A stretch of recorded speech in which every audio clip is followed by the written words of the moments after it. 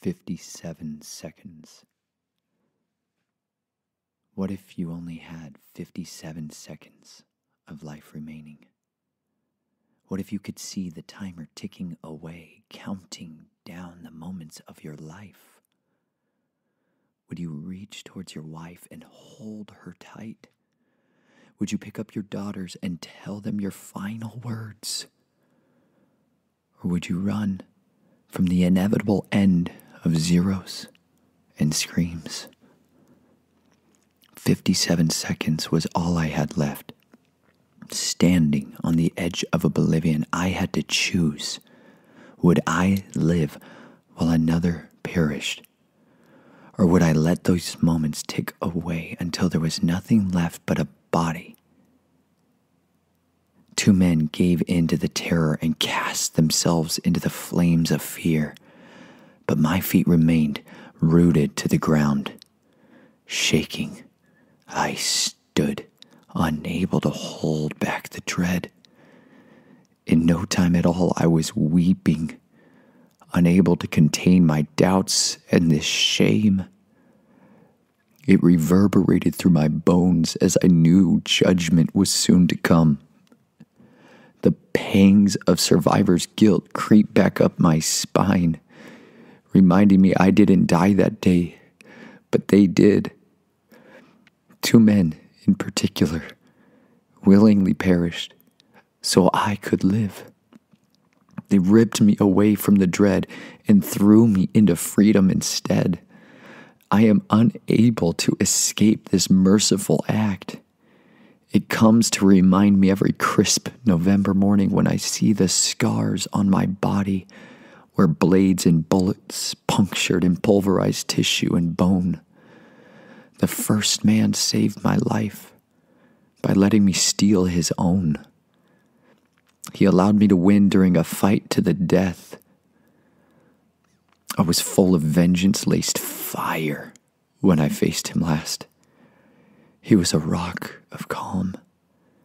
As I unleashed my chaos and fought to avenge the innocence which had been stolen by monsters masquerading as men.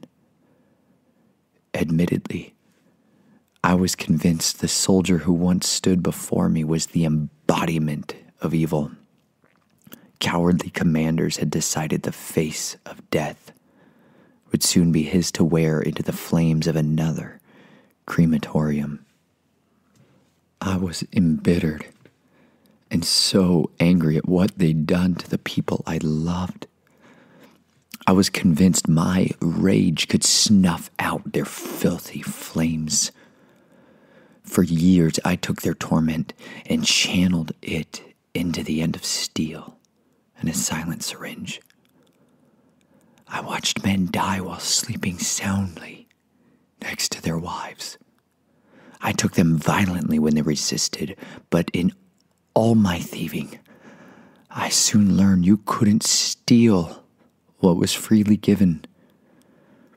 The soldier standing in front of me that day refused to let me steal the gift of life he'd been given. Unlike so many others before him, he did not fight me with his hatred, rage, fury, or fear, but instead, he murdered my madness with mercy, forgiveness, and peace. He cut me with a double-edged dagger that went into my heart and exposed its suffering to the light of love. He banished my fury with a faith I never saw in Sunday school classes I attended. He gave me kindness instead of cowardice. And here I am, decades later, still hearing the sound of his heart beating, quieting itself down to silence. I can't escape what he did that day. His sacrifice consumed my fury and left me weakened, never to return to its rage. The carefully prepared plans of mind-controlled men were thrown into the sea of someone else's nightmare. The soldier's sacrifice gave me a minute to choose, a minute to pause and decide whether I would live or die. In the depths of my despair, this man had sown a seed of sacrifice, which could never be plucked up, passed over, or forgotten. He gave me life while I went on raging in my quest for death. He gave me hope when I was facing down warring factions of families who guard their covenants for perverts and priests. I chose to turn against the beasts who fed me their folly when I was not even 30 years old. I gave them the same gift that soldier had given me, and I offered them another chance to choose. What would they do with the moments, months, or years remaining? I gave them a chance to escape the inevitable timer ticking away, the final seconds of their freedom. They chose the coward's clock, while I was made to force the timer's hands by stealing away my future. I placed the pommel in my palm, and just like Saul on Mount Gilboa, I ran myself through with steel until the blood flowed freely. The bullet soon blew away my thigh and left me limping like Jacob on his way to face his brother Esau's justifiable rage. 57 seconds began to tick away as I felt my strength fade. I stepped into the cold mountain air that November morning 12 years ago, waiting for the Reaper to come and have his laughable revenge.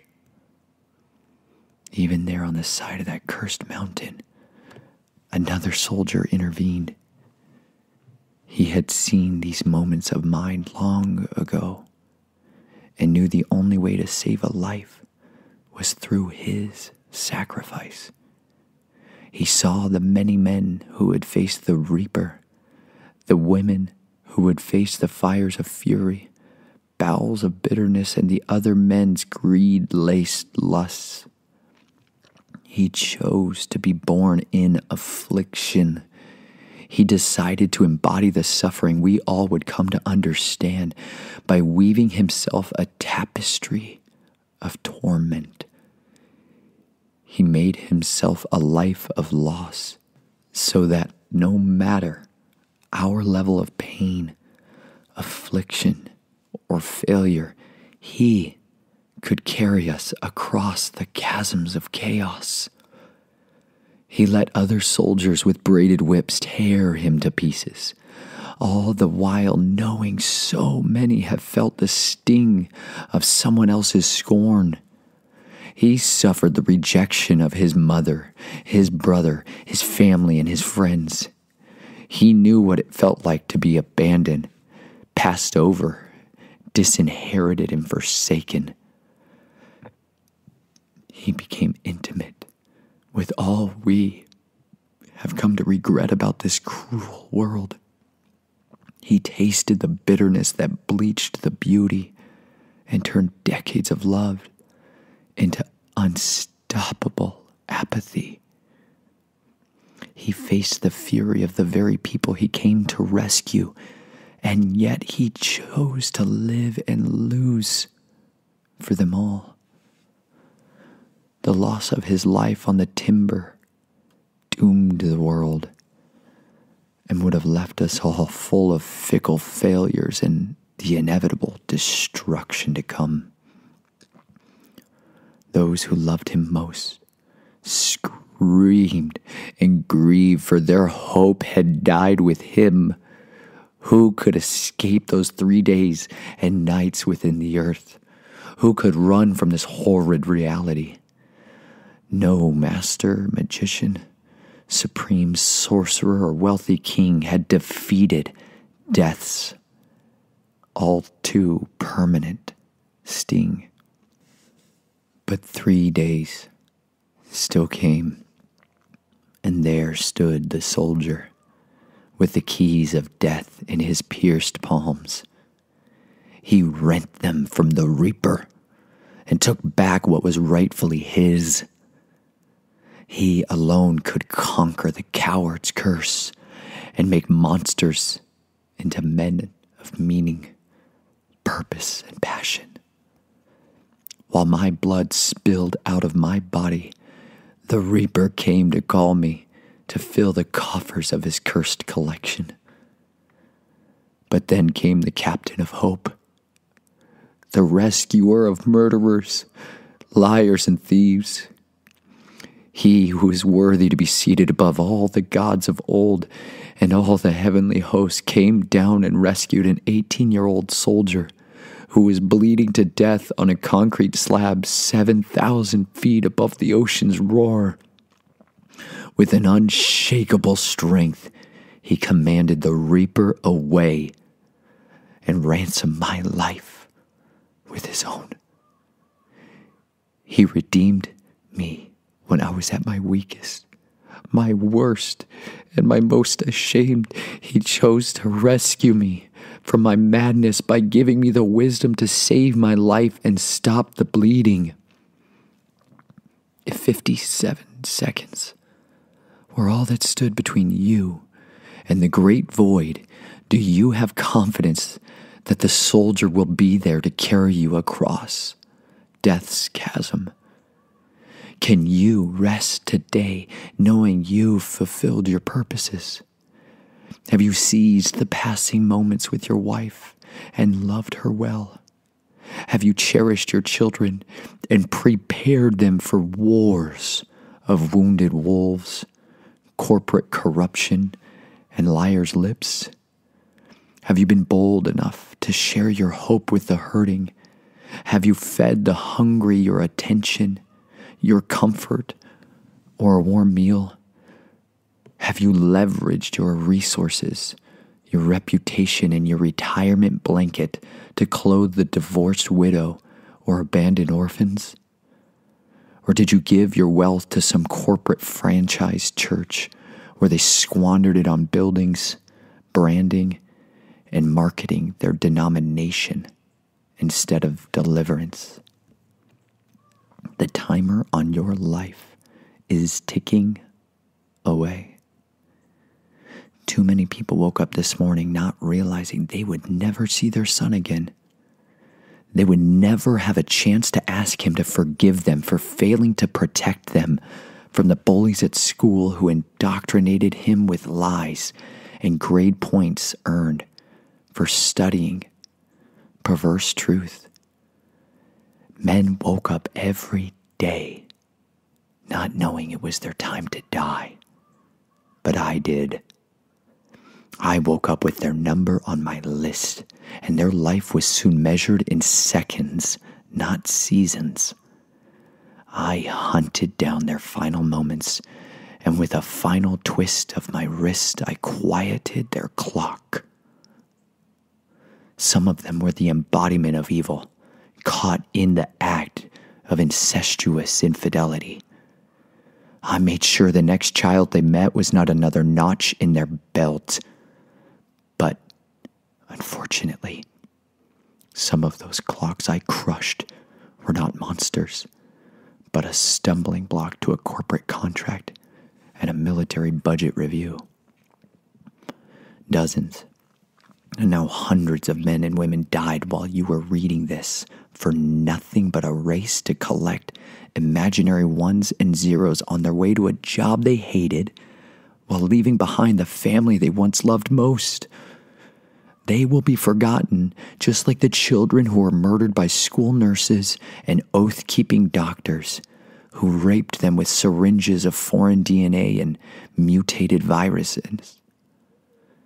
Those children will not get a day where the nation mourns for their shattered minds and ravaged bodies. Their parents will be left with ruin for listening to superbly funded and immaculately dressed liars. If there are only 57 seconds left on your clock, you've already waited far too long.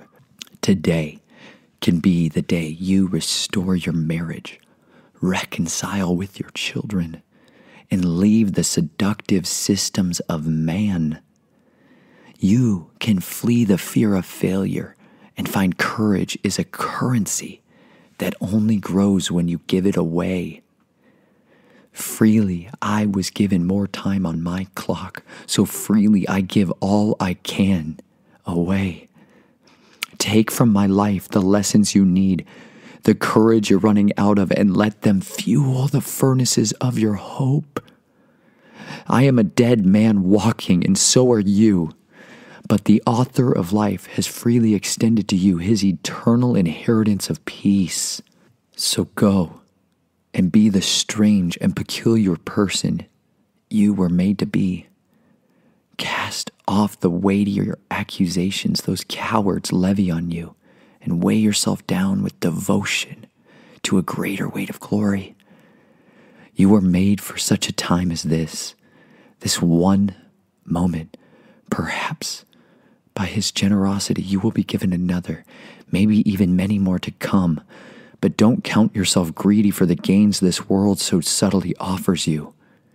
Instead, count yourself greedy to give away all you have for the sake of the oppressed orphans, those suffering sons and daughters living all around you. Give them the courage they need to press on, no matter the pain in their past or the scars on their resumes and report cards. Give the young ones your attention instead of the black mirrors you were so endlessly gazing upon. Stand up for the weak when their legs give out from student loans and lost homes. Be the man who sacrifices his fortune for a marvelous pearl he has uncovered. Be the woman who stretches out her faith-filled hands towards the tzitzis of deliverance, gracing her Redeemer's robe. Be the child who has mercy on their parents and forgives them for letting liars raise them and doctors rape their health and poison their futures. Be merciful with those who doubt. Love them enough to give them your precious moments when they mock you. For by doing so, you will steal away their accusations and resurrect the courage they once had to stand for what they believe in. My brothers, you wounded wolves who still hunt the horrors of your past, remember this: you can't kill the reaper, nor can you shed enough blood to make right the wrongs of yesterday. Learn to hunt for hope instead of hating the joy a good life can provide. A man's life is more than any Monday morning slavery can provide. A woman's life is not going to be fulfilled by abandoning her children and divorcing her destiny for the sake of another meaningless career. Live abundantly with the ones you love and fight for their freedom by sacrificing your idle dreams and deadly doubts. Then, and only then, when your final 57 seconds tick away, you will come to share in that eternal peace and welcome the end with great relief.